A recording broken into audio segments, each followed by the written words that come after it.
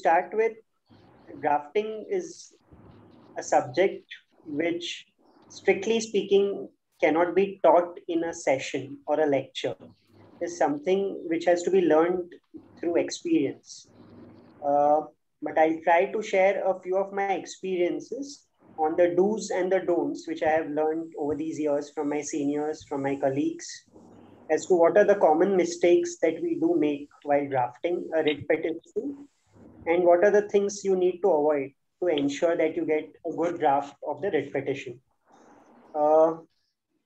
Generally, when you are drafting anything, you must be clear as to what you need to achieve out of your draft.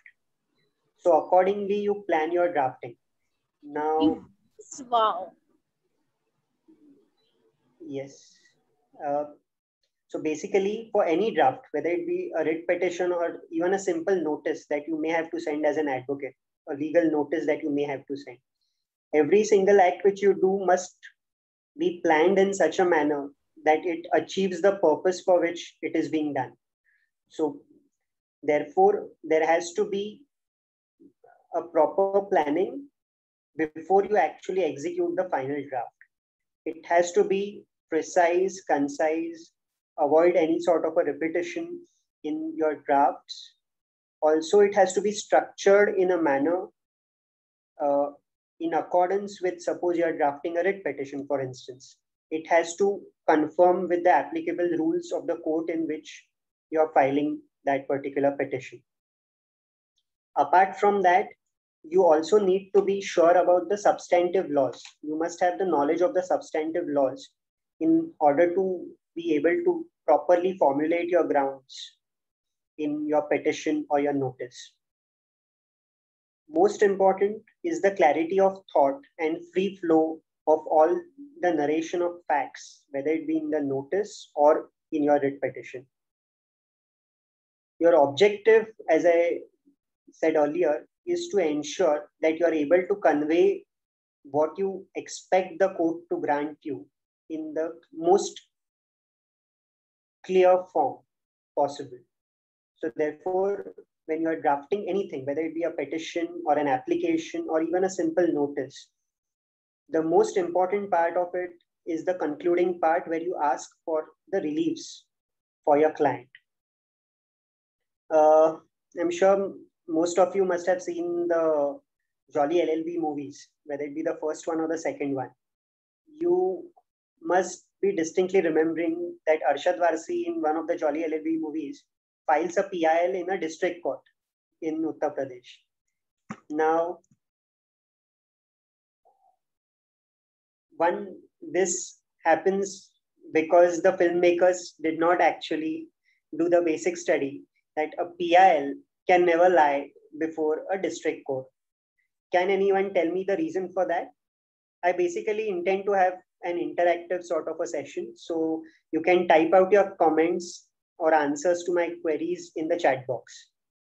Can anyone tell me why a PIL cannot lie in a district court?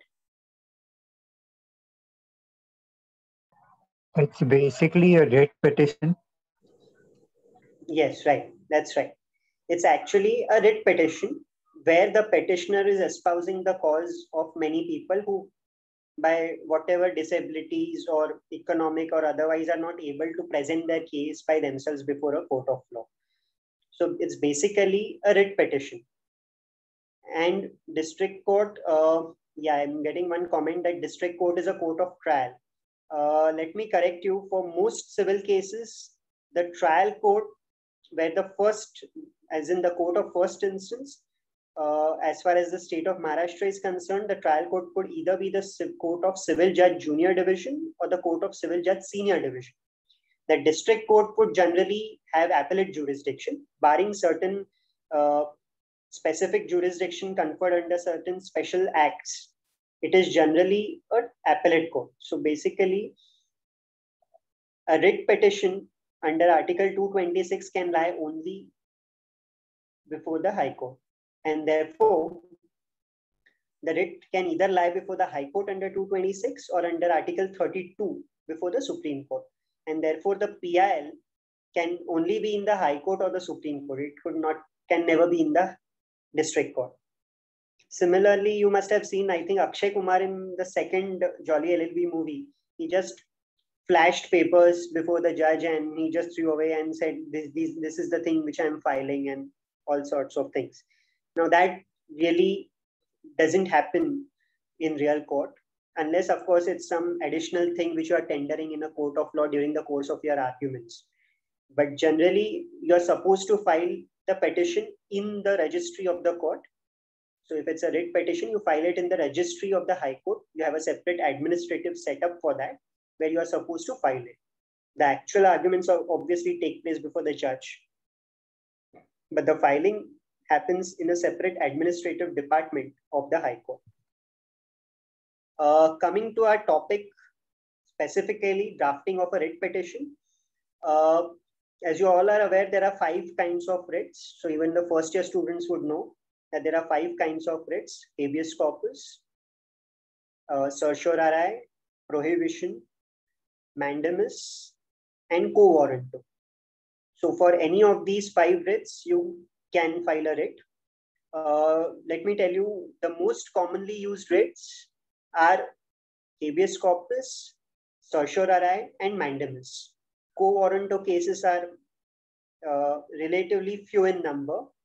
Prohibition, yes, but mostly they are certiorari. Now, you know the difference between prohibition and certiorari. The stage at which you approach determines whether you ask for the relief of prohibition or for the relief of certiorari. Certiorari is when the final order has already been passed and you are seeking quashing of that order. You are seeking cancellation of that order in simple terms. Then you ask for a writ of certiorari.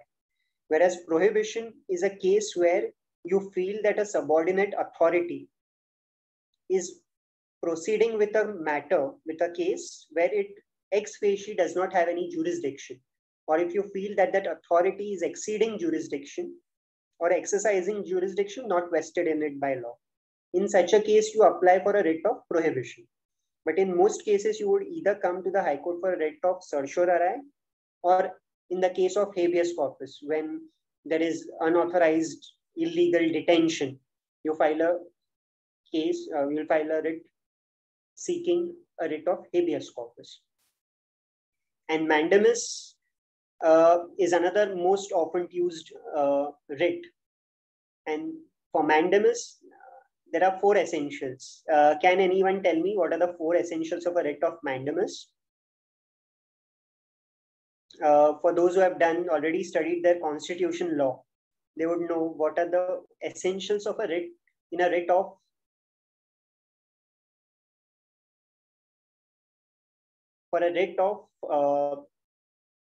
mandamus. Can anyone tell me what are the essentials?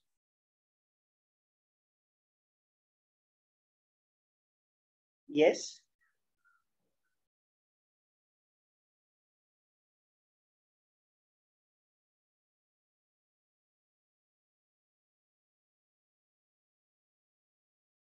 Am I audible to all? Yes, sir. Yes, sir. You're audible, sir. Yes. Yeah. So you have a legal right which is violated.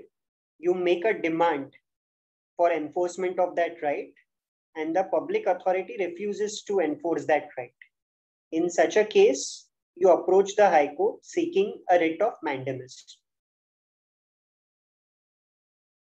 Okay, so that's another most often used writ of mandamus, apart from writ of certiorari and writ of habeas corpus. So now going to the basics of drafting a writ petition. The first and foremost thing, can anyone tell me who has to be the respondent in a writ petition? I intend to have an interactive session. So if the comments are most welcome, otherwise it would be just a one-way traffic, right? It has to be the state. And the reason for that is writs lie against the state or the instrumentalities of the state. And what is a state? is mentioned in Article 12 of the Constitution. Okay, so whether it be any department of the state government, or it could also be any corporation established under any special statute. So it can be, for instance, the Mumbai Municipal Corporation. It is also an instrumentality of the state against which a writ would lie. Or you have authorities under the Maharashtra Cooperative Societies Act, like you have the registrar, the divisional joint registrar, or the assistant registrar, or the district deputy registrar, who may pass orders which are subject to challenge by way of a writ petition. Similarly, you have authorities like MHADA, that is the Maharashtra Housing and Area Development Authority, or the Slum Rehabilitation Authority, the SRA, who may pass certain orders which can also be the subject matter of challenge before the High Court in a writ petition. So the first thing that you would do while drafting a writ petition is you will have what is known as the long cause title. Now, what is a long cause title? Now, long cause title essentially starts with the name of the court in which you are filing the case. So, for instance, you are filing a case in the Bombay High Court against the Mumbai Municipal Corporation. In that, and you are filing it in the High Court. Mumbai Municipal Corporation is based in Mumbai. Therefore, the writ would lie on the original side of the High Court. So the first line in your long cause title would be in the High Court of Judicature at Bombay, which indicates the court in which you are filing the case. The second line indicates the jurisdiction that you have invoked of the court. So since you are filing it against the Mumbai Municipal Corporation, your second line would be extraordinary, because it's a writ jurisdiction. So it's an extraordinary jurisdiction. And since you are filing on the original side of the High Court, it would be extraordinary original jurisdiction. The third line would be the nature of proceedings that you have filed. So it would be writ petition number dash of and the year. So writ petition number, for instance, 1 of 2021. Thereafter, you have to mention the district from which it arises. Since it's on the original side, obviously it arises from the Mumbai district. Thereafter, you mention in brief the provisions under which you have filed that particular writ petition. So for instance, it's a writ petition challenging a demolition order issued by BMC. So for instance, you must have heard of late the case which was in the news was that of Kangana Ranaut's bungalow's illegal demolition by BMC. So in that case, you first mention in the matter of Articles 14 and 226 of the Constitution, then you would mention and in the matter of Section 351 of the Mumbai Municipal Corporation Act 1888, and thereafter and in the matter of arbitrary demolition of my bungalow at so and so. Thereafter, you start with the description of the party. So for instance, if you take Kangana's case, then you will mention Kangana Ranaut, age, occupation, complete postal address, petitioner, versus the first petitioner in this case would be the Mumbai Municipal Corporation. So your first versus number 1 would be Municipal Corporation of Greater Mumbai with their complete address represented through its commissioner. Thereafter, you would mention the particular authority or the ward officer of the concerned ward who did this act. So that would be your second respondent. And if you need to add, if you're making any sort of any allegation against any third official of BMC, that would be your third respondent. So basically, this entire thing forms part of your long cause title, starting from in the High Court of Judicature at Bombay, extraordinary original civil jurisdiction, writ petition number so and so of 2021 onwards, up till full description of both petitioners and respondents. This entire thing forms your long cause title. So having all necessary and proper parties as party respondents in your petition is very, very crucial. Now, the reason for that is, if you fail to make any necessary or proper party as a party respondent in your writ petition, then you cannot claim any reliefs against that party. And if you're making any sort of any allegation against any particular official of any government department, then he must get an opportunity to meet the case, to put up his defense. And therefore, it is extremely important that you make all of them party respondents. Even if you are making it, it's not mandatory that all the parties in a writ petition have to be state or instrumentalities of the state. You can also have other private parties in addition to the state as party respondents in a writ petition. I'll share one experience which happened just 2 weeks back. I was on behalf of a developer who was not joined as a party in the writ petition. The petitioner was a cooperative housing society which had filed a writ petition before the High Court, and they had made the Mumbai Municipal Corporation as well as the fire officer of the Mumbai Municipal Corporation as party respondents. They had also joined the state of Maharashtra as party respondent. Their case in brief was that the developer had made certain unauthorized alterations in the building of the society while redeveloping the building, and he had, contrary to the approved or the sanctioned building plans, shifted the refuge area from one place to the other and had actually reduced the size of the refuge area, which had consequently resulted in issues of fire safety. Now, I hope you all are aware about what a refuge area is. So if you have high rises, anything in excess of 7-storied buildings, then you are required to keep certain area vacant from the 8th floor onwards. So if it's a multi-storied building above 7 floors, then generally on the 8th floor, you have to keep a portion of the 8th floor completely vacant. So in case there is a situation of a fire, then all the residents can come down or wherever they are in the building. And if they are not able to go out of the building, then they can assemble in that refuge area till the fire engines can come and rescue them. So that is the concept of a refuge area. So the Mumbai Municipal Corporation, while approving the building plans, also takes into consideration whether a provision has been made for refuge area. So the petitioner society, in my case, had come before the court alleging that the refuge area was not as per the sanctioned plan, and that had resulted in serious issues of fire safety. And because of the threat of fire and consequent threat to the lives of the residents, the society had approached the court saying that the fundamental rights of its members were affected, and therefore the court should pass necessary orders directing that the refuge floor should be restored to its original size and at the original location.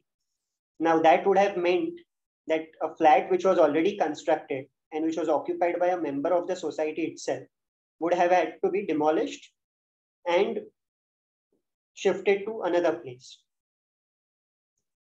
The society, for whatever reason, whether they were ill-advised or otherwise, did not join that flat owner who's also a member of the society, who would be affected by the order of the court as a party respondent.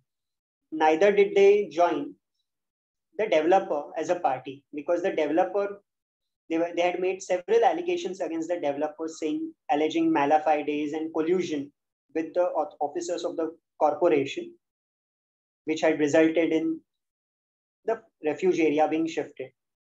Now, when the case came up before the court, before the first court presided over by the Honorable Chief Justice of the Bombay High Court, after hearing both the parties, the court, apart from dismissing the case on merits, also made a very important observation. And one of the reasons which it based for dismissing the writ petition of the society was that allegations were made against the society, against the developer, and a relief was sought which would have affected the rights of one of the members who was the flat owner in the society.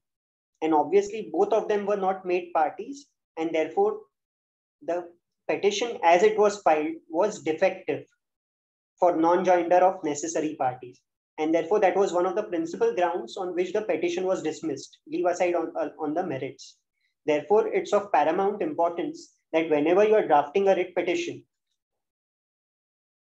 you must know who all are to be joined as party respondents, because a small mistake of failing to join an important party against whom you intend to claim reliefs or against whom you are making any sort of allegations, any failure to join such a party as a party respondent can be fatal, as you have just heard from my experience. Okay, so therefore it's very important to join all necessary and proper parties apart from the state as well as party respondents in your writ petition. So that's one part of it. Who should be the parties? The next thing is you start with the narration of the facts. Before starting with the narration of facts, there are different styles of drafting a writ. So one of the styles is if you have to convey the gist of your writ petition in one paragraph, you start the opening paragraph of your writ petition would contain the gist of your entire writ petition. Thereafter, the next paragraph can be the description of the parties. So who's the petitioner, what is his background, and all other details. Thereafter, description of the respondents. Now, in the description of the respondents, as I began by saying, you must ensure that all either any of the departments of the state or any of the instrumentalities of the state or any statutory corporation is a party respondent, because a writ can lie only against the state or the instrumentalities of the state within the meaning of Article 12. So your second para would be description of the parties. Thereafter, you start narrating the facts. So the narration of facts would generally, again here there are different styles, there's no hard and fast rule, but one of the styles adopted is you start every para in the narration of the facts with the words, the petitioner states that, or if there are multiple petitioners, then the petitioners state that, and then you narrate the whole thing. So that is how you'll have the narration of facts in chronologically numbered paragraphs. So 3, 4, 5, 6 onwards, you narrate all the facts chronologically. Again, important, you need to narrate all the material facts. So that's a call that you have to take while drafting the petition. You need not incorporate unnecessary details, only material details which are required for the adjudication by the court on the dispute which is involved in the case. Thereafter, most important, after you have narrated all the facts, the next thing is the legal grounds. So you have to state again chronologically, what are your legal grounds? Before you do that, in your narration of facts, wherever you have got any supporting document for a particular fact, you are expected to annex a copy of that to the petition. So for instance, take Kangana's case, where assuming she was challenging a notice or a notice of demolition, then in her narration, whichever paragraph she states that I was issued so and so notice under section 351 on so and so date. Thereafter, a statement has to be added or an averment that a copy of the notice dated so and so is annexed herewith and marked as exhibit ABC, whatever. Okay, so that's how in the narration of the facts itself, wherever you have a supporting document, you annex a copy of it and you refer to it as exhibit ABCD, again in chronological order. Once you are done with the narration of the facts, the next thing is legal grounds. Now, as far as legal grounds are concerned, depending on the writ which you are claiming. So if it's a writ of certiorari, you know what are the grounds under which you can ask for a writ of certiorari. For instance, if there is violation of principles of natural justice, or if the authority has exceeded its jurisdiction while passing the order, or if an authority has exercised a jurisdiction not vested in it by law, or if an authority has failed to exercise a jurisdiction which is vested in it by law, or if it has failed to consider relevant materials, or if it has taken into consideration any irrelevant materials while passing an order. So these are different grounds which are available to you. For those who are still in the first year, you will learn all these grounds when you study administrative law. Okay, so these are different grounds under which you can seek judicial review of an order passed by any subordinate authority. Okay, so broadly, these are the grounds which you would have, which you would incorporate in the legal grounds while drafting the writ petition when you are seeking a writ of certiorari. If you are seeking a writ of mandamus, as I discussed earlier, you will have to state that this is your legal right under so and so law, or this is your fundamental right, and you have made a demand for justice to that authority, saying that so and so right has been violated. Please grant me relief. And that authority has failed to give you justice in spite of the demand made by you. And therefore, you are coming by way of the writ petition, seeking the writ of mandamus. Okay, so on those grounds, you correlate the facts with the grounds which are available qua that particular writ, and you accordingly formulate your legal grounds. Now, legal grounds, formulation of legal grounds is the most important part of your writ petition. Because whenever you are claiming the reliefs, you need to properly draft your legal grounds. And that will come, of course, with experience and most importantly, with the knowledge of substantive law as well as procedural law. So for instance, when you say principles of natural justice, you know that giving notice, prior notice is one of the important facets of notice, as well as giving audi alteram partem, that is also giving an opportunity of hearing before any order, adverse order having civil consequences is passed against you. Okay, so in either case, if you have not been given any notice, or if the notice is defective for whatever reason, or you have not been given an opportunity of hearing, or for instance, another facet of principles of natural justice is that the order has to be a speaking order. Now, what do you mean by a speaking order? A speaking order is an order which is supported by reasons.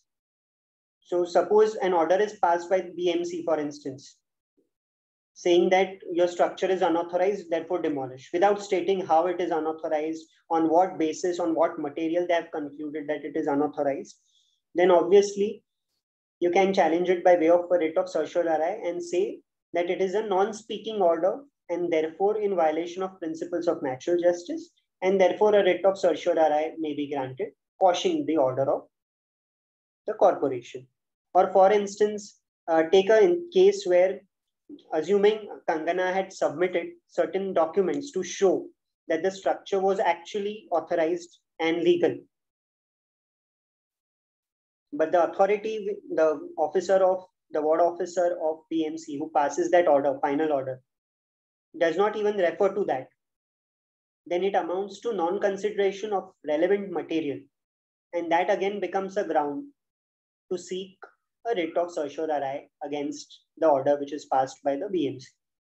Okay, so this is how you formulate the different legal grounds in the writ. Once you have finished drafting the grounds, that's the most important part of your writ petition. Before you move to the prayers, there are certain things there are certain averments which are required to be mandatorily included in the draft of the writ petition. So one of them is the cause of action and the territorial jurisdiction. So you need to state where the cause of action has arisen. So in my example where I said that it's BMC who has issued the notice, obviously the cause of action has arisen in the city of Mumbai, and therefore the Bombay High Court on its original side has got territorial jurisdiction to entertain the writ. Just to divert a bit, especially for the first year students, the Bombay High Court has got the original jurisdiction as well as the appellate jurisdiction. Now, broadly speaking, when you are considering from the point of view of the territorial jurisdiction part of it, original jurisdiction would be exercised by the Bombay High Court when the cause of action arises within the limits of Greater Mumbai. So within the limits of city of Mumbai. So whether it be from South Mumbai all the way from Kulaba, Kafpare, all the way up to, on the eastern side, you have up to Mulund, and on the western side up to Dahisar. And on the harbor line, on the harbor side, you have up to, I think, Mankhurd. So these are the limits of the original jurisdiction of the Bombay High Court. So if any cause of action arises within the city limits of Mumbai, then a writ would lie on the original side of the Bombay High Court.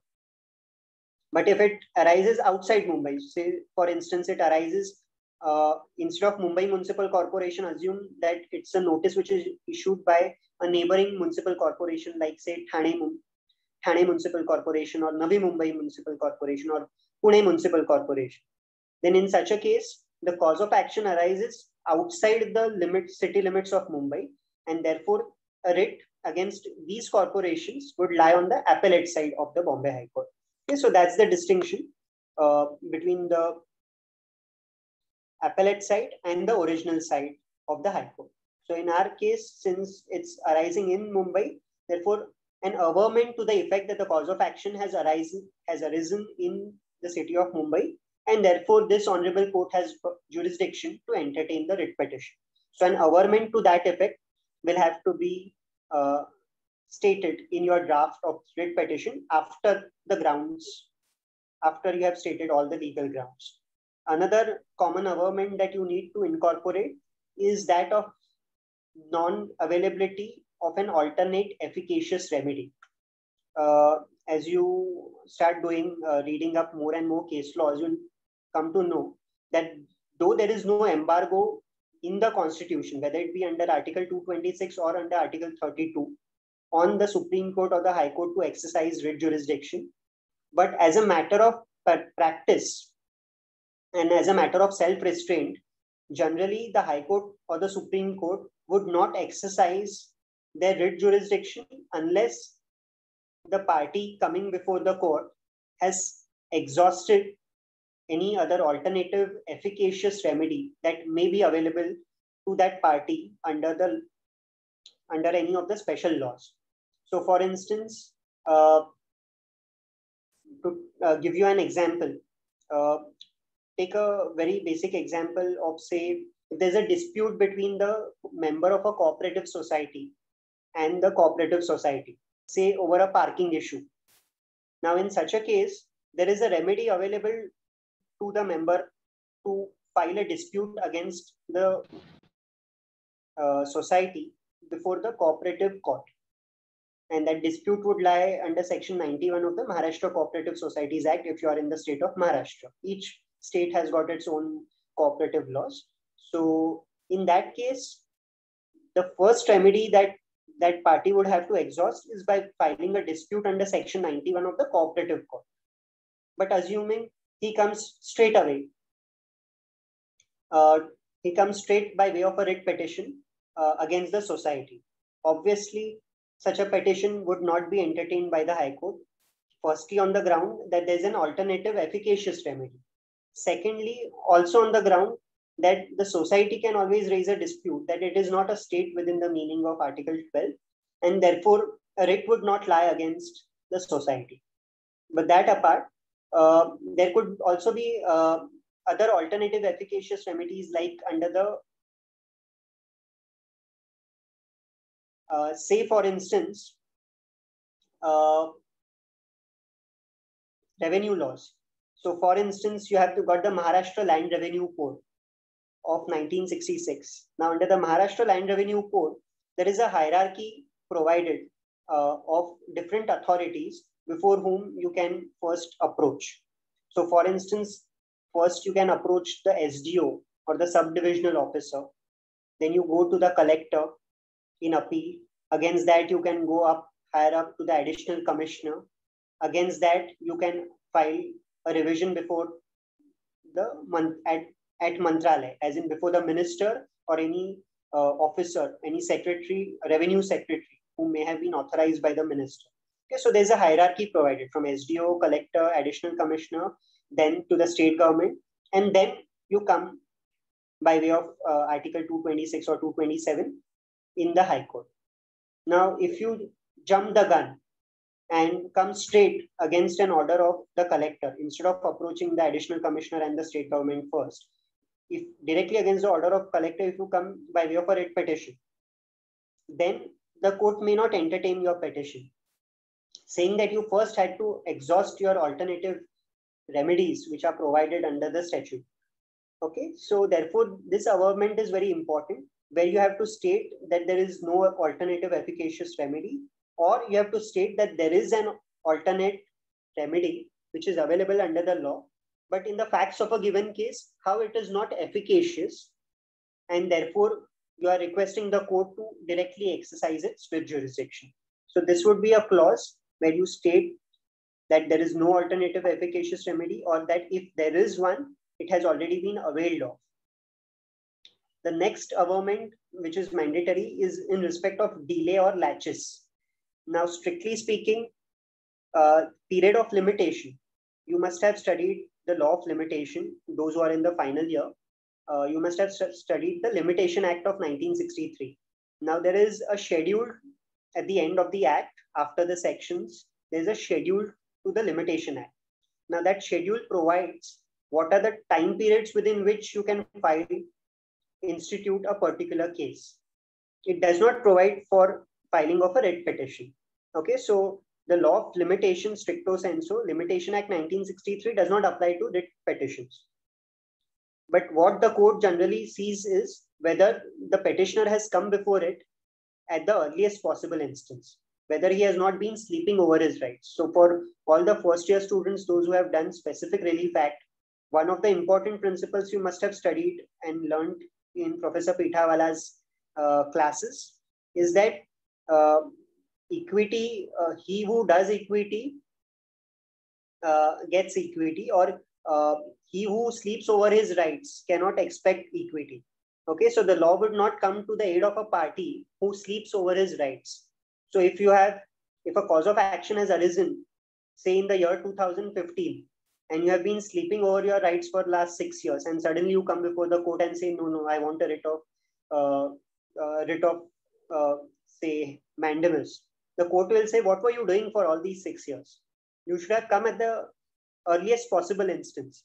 Now, though there is no limitation that a writ has to be filed within 3 months, 90 days, or within 3 years, there is no such limitation. Nonetheless, the court will look at the conduct of the petitioner, whether he has come to the court at the earliest possible instance. And if at all he has come at a belated stage, whether he has a plausible justification for coming late. Because many of the writ petitions are dismissed on this preliminary point, that you have not approached the court at the earliest possible time. So that is a concept of what is known as laches. It's spelled as LACHES. Okay. So principle of laches, or LATCHES.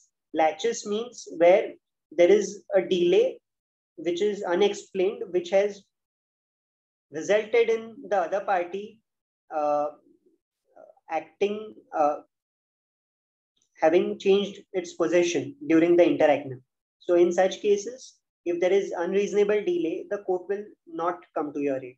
So therefore, an averment has to be included, that if at all there is any delay or laches, then what is the explanation for that delay or laches?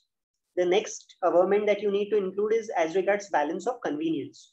So you need to explain how passing of any reliefs in your writ petition will be to your benefit, and how that benefit is more than any prejudice or loss that may be caused to the respondent. Okay, so that's one of the important averments, that if this reliefs are granted, no prejudice would be caused to the respondents. But if the reliefs are not granted in favor of the petitioner, then grave loss and prejudice would be caused to the petitioner. So that's another averment as regards balance of convenience.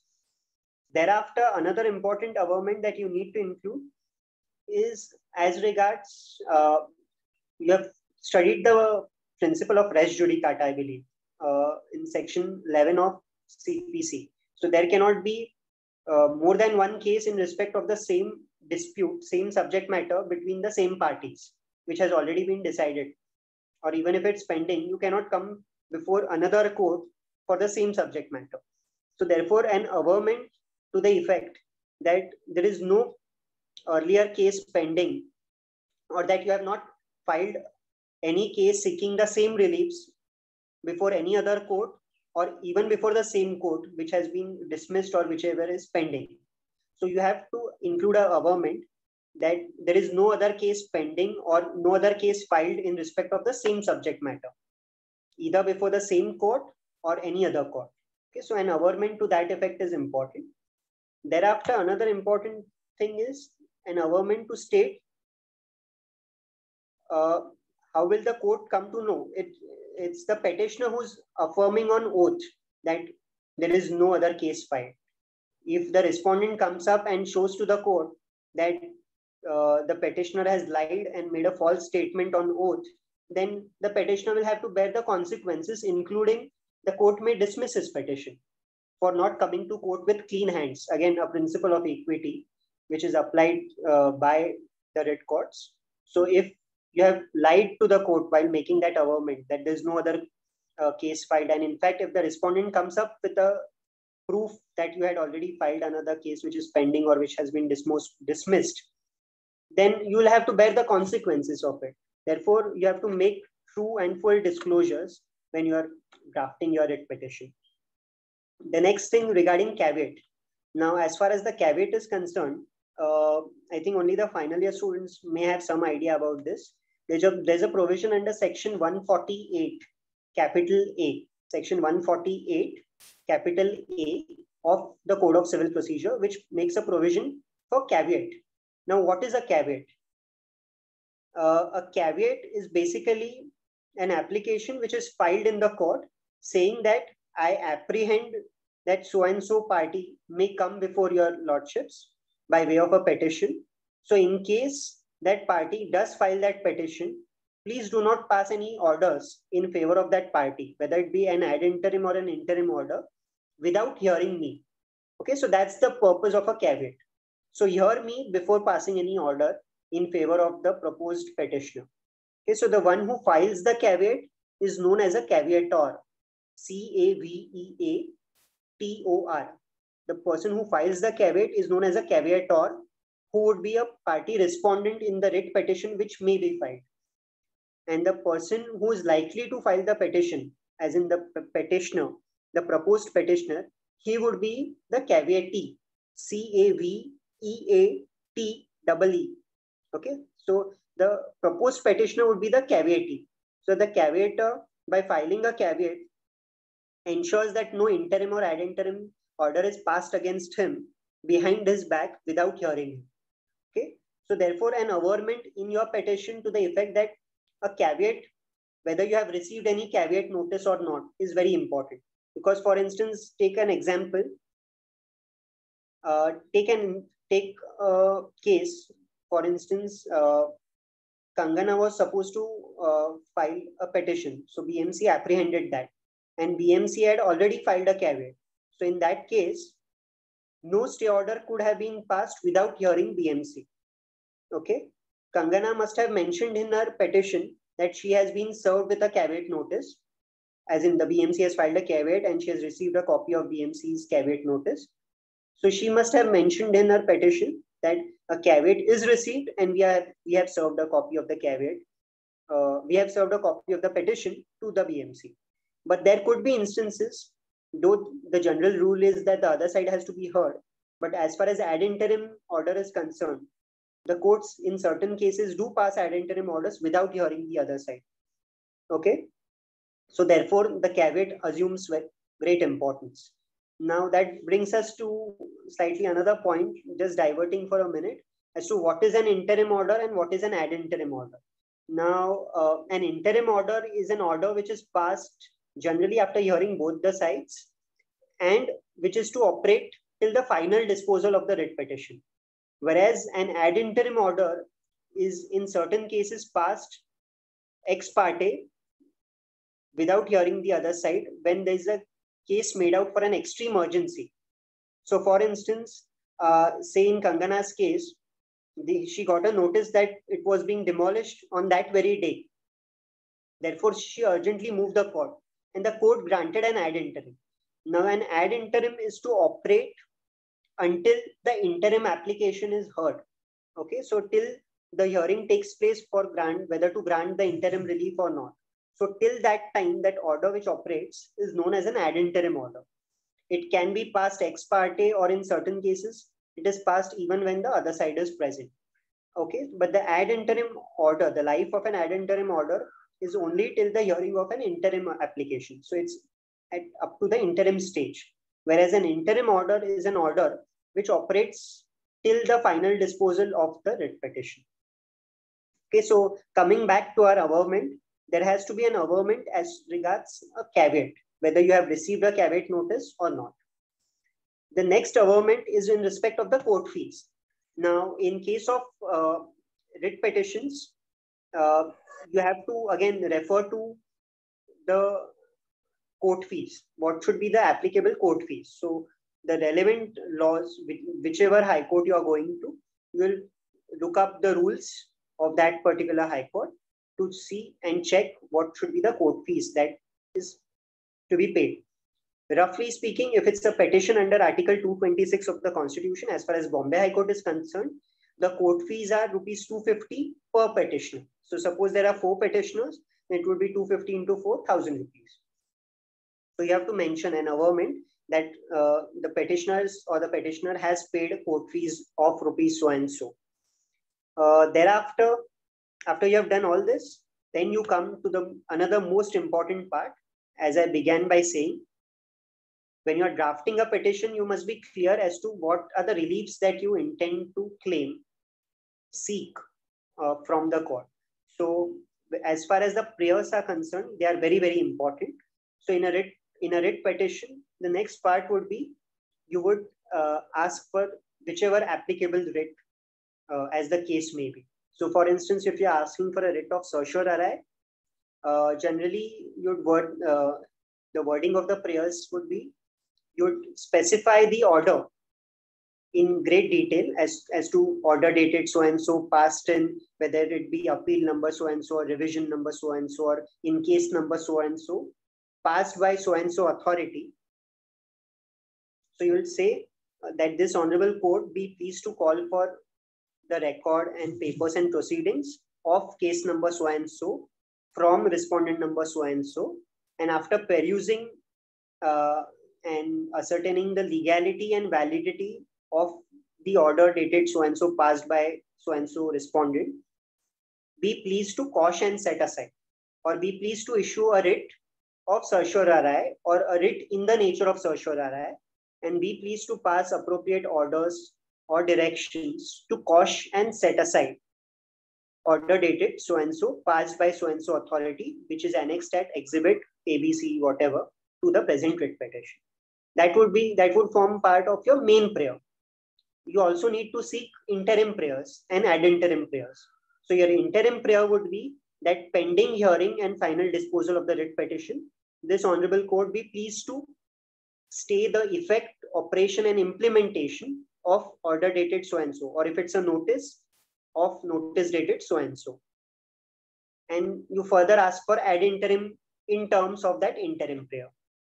Okay. Apart from that, you can also ask for costs and a general blanket prayer saying that such other orders as this honorable court may deem fit in the facts of the case.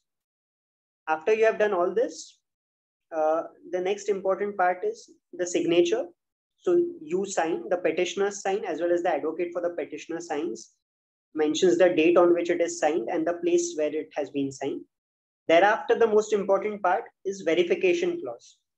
Now, the verification clause, you will find verification clause in the rules. So whether it be the Bombay High Court original side rules or the Bombay High Court appellate side rules. So you have the format of the verification clause. To tell you in simple terms, it would be if there are multiple petitioners, any one petitioner can affirm the petition. So then I, Mr. X, petitioner numbers, for instance, 2, age so-and-so, occupation so-and-so, residing at so-and-so address, do hereby solemnly affirm that what is stated in paragraphs numbers, say 1 to 5, is based on my own knowledge, and whatever is stated in paragraph numbers, say 6 to 12, is based on information and legal advice, which I believe to be true. And whatever stated in para number 13 are my prayers. Okay. So this is how the verification clause proceeds.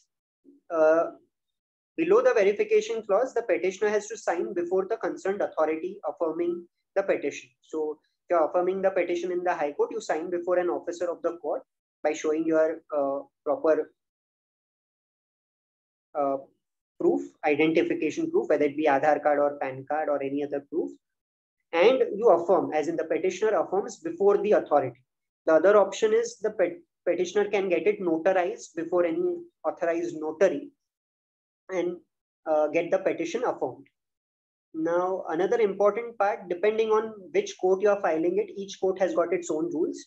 So taking, for instance, if you're filing a writ petition on the original side of the High Court, you'll refer to the Bombay High Court original side rules, where what should be the manner in which you number the paragraphs, how you number the exhibits, what should be the line spacing. Like, these are important things, because once you file the petition, you get what is known as a lodging number or a stamp number, which is a temporary number. Thereafter, your petition is scrutinized by the officer of the court, and he would raise office objections.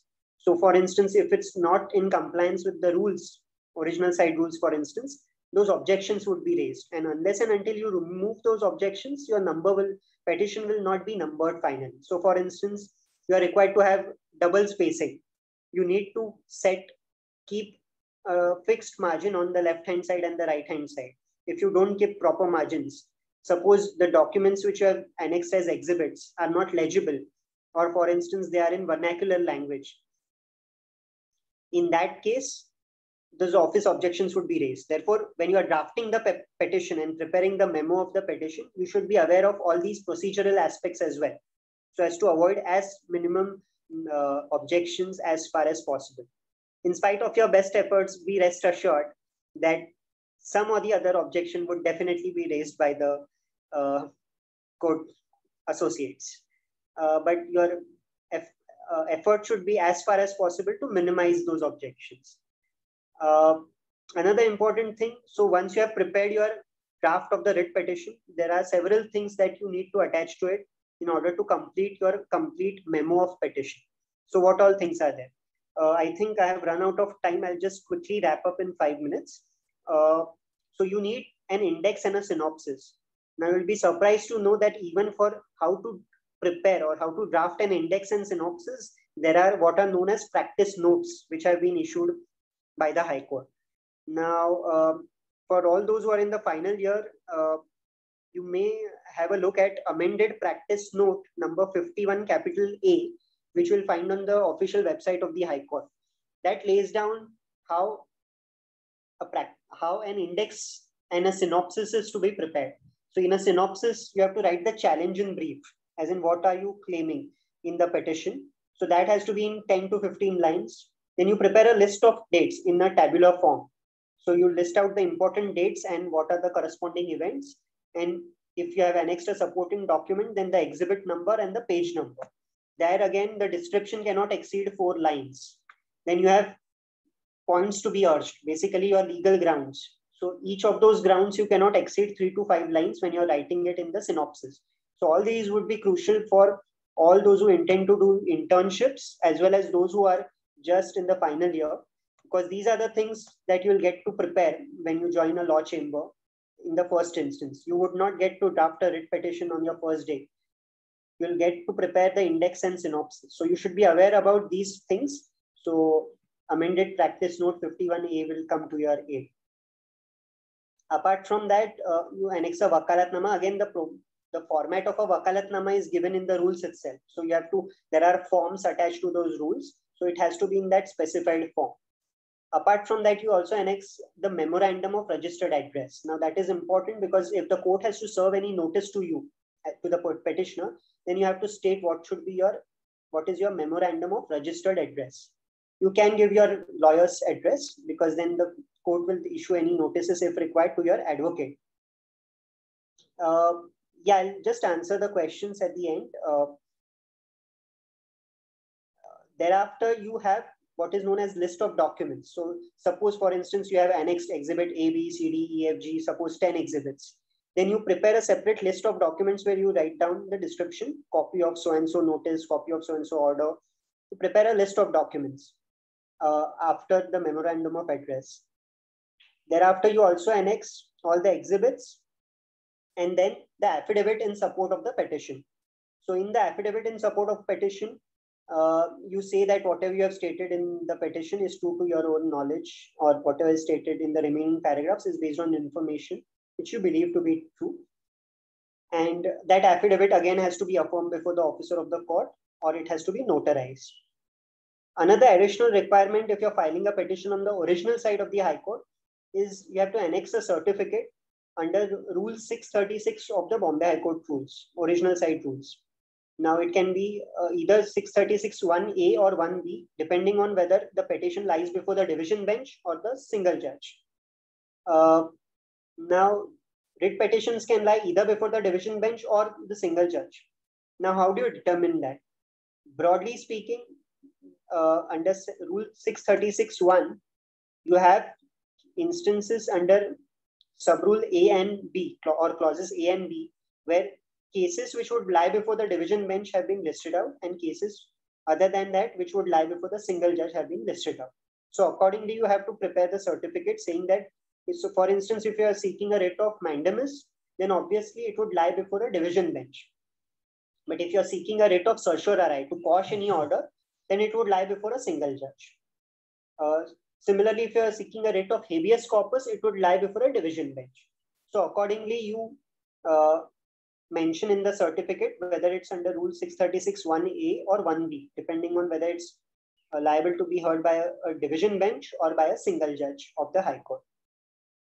Okay, so with this, you complete your complete draft of the writ petition. So your memo of writ petition will be complete. You are required to stitch it in a particular manner and then submit it for lodging along with payment of court fees.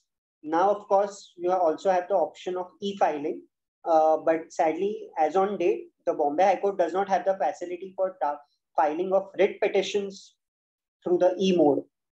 You do have at the district level, it has started now, e-filing has started, but as far as the writ petitions are concerned, so far at the Bombay High Court, I think that will happen soon, but for the time being, you have to file it physically.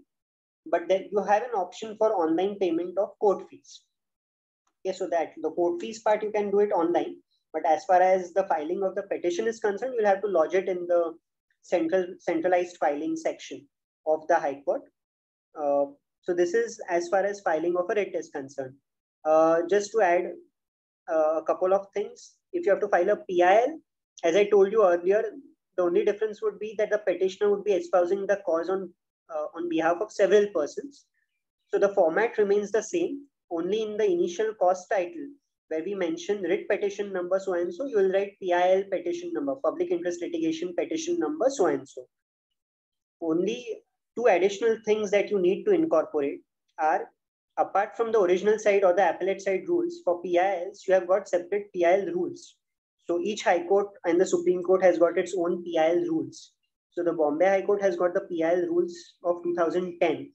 So you will have to make additional averments in your petition that you have no other interest, no personal interest, that you are bona fide pursuing this petition on behalf of so-and-so persons. So an additional affidavit in the petition has to be added to your writ petition in terms of Rule 7 ABC of the PIL rules. Additionally, you also need to annex a certificate under Rule 10 of the PIL rules, and an additional averment that in case an adverse order is passed, or in case the court comes to the conclusion that the petition was not filed bona fide, as in it was with some ulterior motives or bad intentions, then you undertake, as in the petitioner undertakes, to pay a certain amount as in by way of costs. Okay, you must have heard recently in the news, there was in the news that one politician of the opposition party in Maharashtra had filed a PIL petition. The court said you first deposit rupees 5 lakhs as a deposit, so that in case we pass an adverse order against you, those 5 lakhs would be used towards the costs. Okay, so that these are additional things which would come in a PIL petition. Otherwise, the format of the writ petition applies as it is when you are filing a PIL petition. Okay, so with this, I conclude my session. Again, I would like to repeat that this is something which will learn as and when you hands-on start drafting petitions over a period of time from your senior, from your colleagues. This is not something which is to be uh, learned through reading of books, but nonetheless very important to read the procedural laws which are applicable to ensure that your draft is in consonance with those rules. And obviously, knowledge of substantive law is very, very important in order to formulate your grounds. Okay, so with this, I conclude my session on drafting of writ petition. I thank all of you for the patient hearing. If you have any questions, please ask me. I would request the host, Nadeem, to please read out any of the questions that may have been posted in the chat box. Thank you so much for such a thorough step-by-step process of taking us through the step-by-step process of drafting a writ petition. If anyone has any question, they can ask the question in the chat box, or you can raise your hand and we'll unmute you, and you can directly ask Advocate Sagar.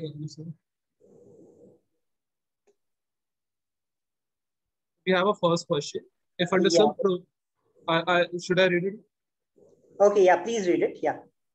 So the first question is, if under some provision of Act, the original jurisdiction lies first in District Court, can the party approach High Court first? And the Act is Copyright Act. No, the answer is no, because as I told you earlier, you have to first exhaust your remedy before the court of first instance. So it's also called as a court of first instance or a trial court. So generally, you first exhaust your remedy before the first court of first instance or the trial court, and only thereafter you come before the higher appellate authority, or even by way of a writ before the High Court or the Supreme Court. So you first need to exhaust your earlier remedy before the subordinate forum, and only then you have to come before the High Court. Again, this is no hard and fast rule. If it's a gross case and the court deems it fit, the High Court can exercise a writ jurisdiction directly, even if you have not exhausted the alternate remedy. But again, it's a discretionary remedy. It's in the discretion of the court. But as a matter of unwritten rule, a matter of practice which is followed, you first exhaust the first remedy before the first court. To give you an instance, very fresh instance, as you know, you have an option of filing a writ either before the High Court or the Supreme Court. So if you go in the High Court under 226 or before the Supreme Court under 32, of course, to a certain extent, under 226, it's wide enough because you can approach the High Court not just for enforcement of fundamental rights under Part 3 of the Constitution, but you can also approach the High Court under 226 for enforcement of other legal rights. Now, that is something which you cannot have if you go under Article 32 before the Supreme Court, because under 32, it is only for enforcement of your fundamental rights under Part 3. It's not for enforcement of your other legal rights. To give you an example, just a day back, just 2 days back, the former Mumbai Police Commissioner approached the Supreme Court directly by way of a writ petition under Article 32, wherein he has challenged his transfer from being the Mumbai Police Commissioner to the DGP of Home Guards. And he has also asked for a relief, which is in the nature of writ of mandamus, to hand over the investigation to CBI or ED as regards his allegations against the Home Minister of State of Maharashtra. Now, the Supreme Court refused to entertain the petition, saying that you can't come directly by way of Article 32. You have a remedy. First, approach the High Court under Article 226. And if you don't get any relief, you can come to the Supreme Court. So again, there's no specific bar under Article 32, but it's a matter of, or even under Article 226, but it is a matter of practice which is followed. It's a matter of self-restraint which is exercised by the higher judiciary, that it will generally not entertain a petition directly if you have got any other alternate remedy. I hope I have answered this question. So, if I may chime in, Actually, sir, this is sort of like a thing that the jurisdiction is coming into play, and actually it is in regard with copyright, and it is basically between the two copyright society, and the defendant is basically a website which will be giving out the songs or the audio songs out on their website. You can download it and you can play it out and make video out of those songs like a karaoke. So, sir, the jurisdiction is coming into play because according to the copyright, this and according to the judgment given previously, the jurisdiction is according to the petitioner where their business is being conducted.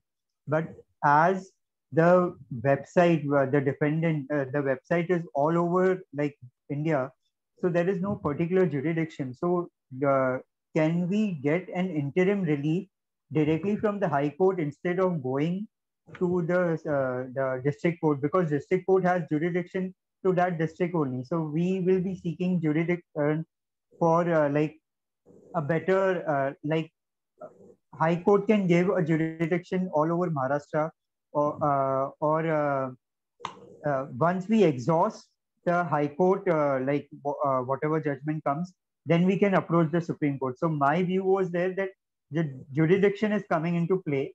So at that time, can we seek interim relief, add interim relief from the High Court directly instead of going to the district court? Okay.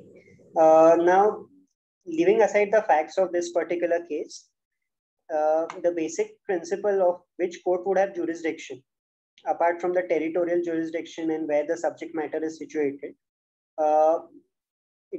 you have to refer to sections 16 to 20 of the Code of Civil Procedure.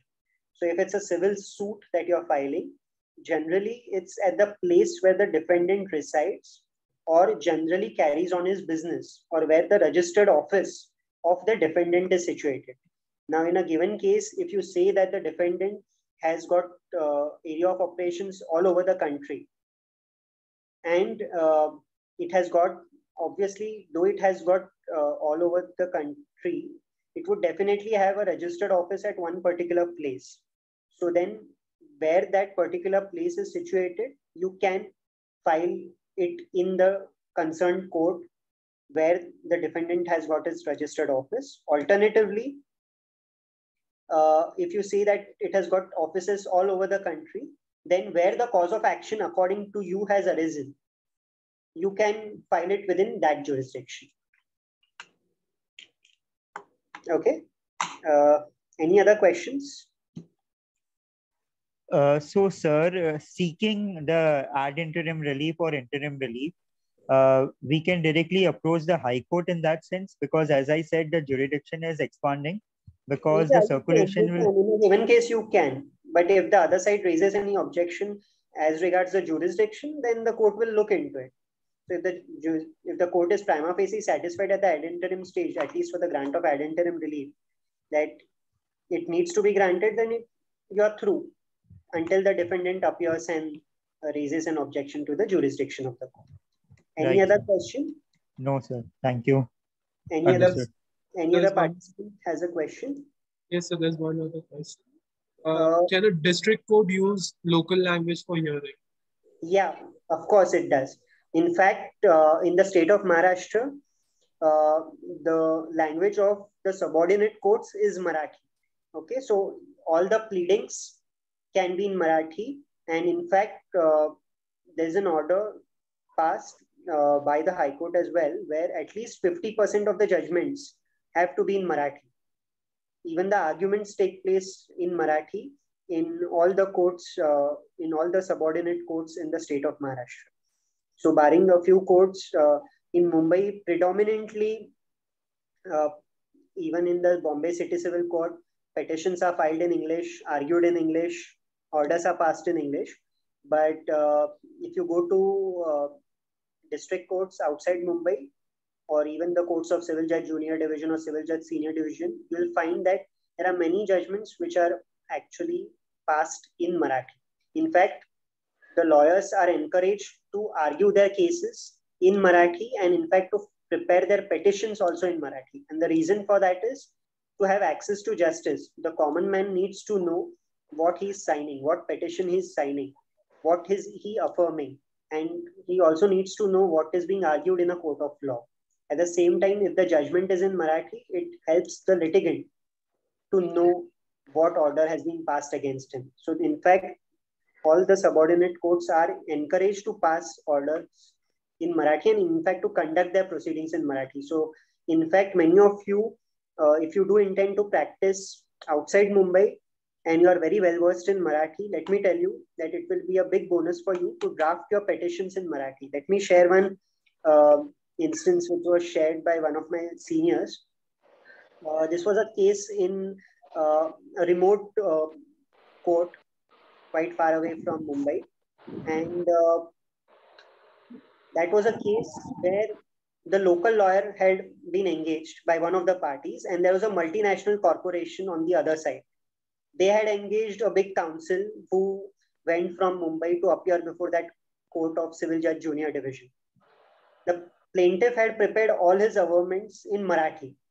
His lawyer also argued the case in Marathi.